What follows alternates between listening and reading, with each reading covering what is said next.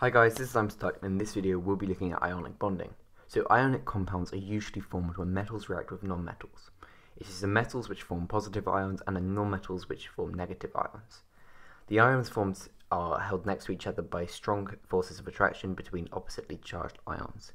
This electrostatic force of attraction, which acts in all directions, is called ionic bonding. The ionic bonds between charged particles result in an arrangement of ions called a giant structure or a giant lattice, and this can be seen in a video I'll link down below.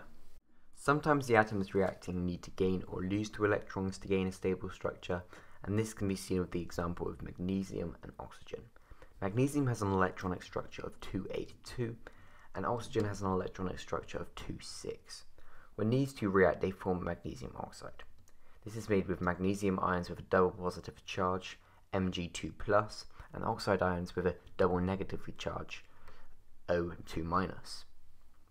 And this can be seen on the screen right now. Now this is an example of a dot and cross diagram, and in your exam you may be asked to draw one of these. So on the magnesium ions, the crosses are represented, and the dots are represented on the oxide ions. Now when a reaction has happened, magnesium loses its 2 outer electrons to complete its final shell, and these 2 outer electrons are represented and shown on the oxide ions, which completes its outer shell with these 2 electrons. This means that they both have a stable electronic structure and the reaction is complete.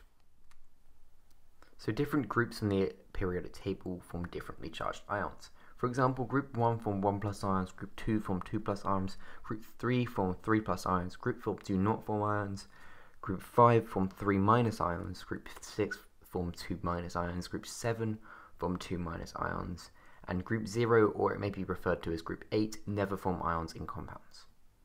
Now that's it for the end of this video. I hope you enjoyed it. If you learned something new, it would be great if you could drop a like and subscribe, and I'll see you in the next one. Bye.